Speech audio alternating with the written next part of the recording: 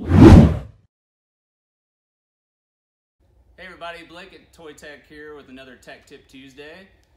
Today we're going to show you how to measure your ride height and measure your down travel. So to do so, you're going to need a tape measure, a floor jack, or a 2-post lift if you have access to one.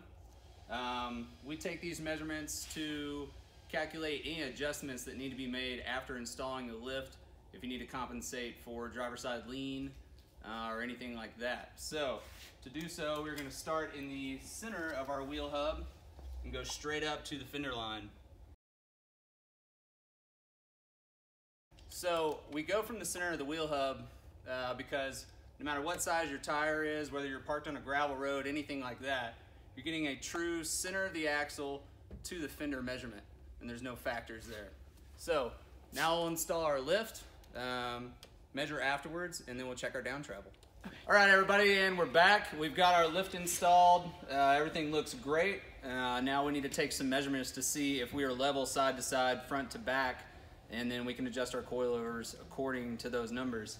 So we started out with 20 to 21 inches of stock ride height in the front. So we'll measure that.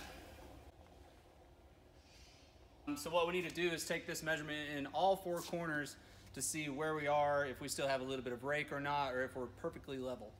So now what we can check is our down travel. Down travel is going to be how much travel your suspension has from resting position to a fully extended position.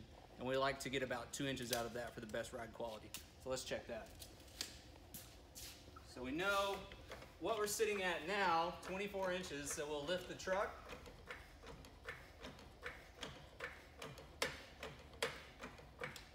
Until the wheel is off the ground, and then we'll take that same center to hub to fender measurement again.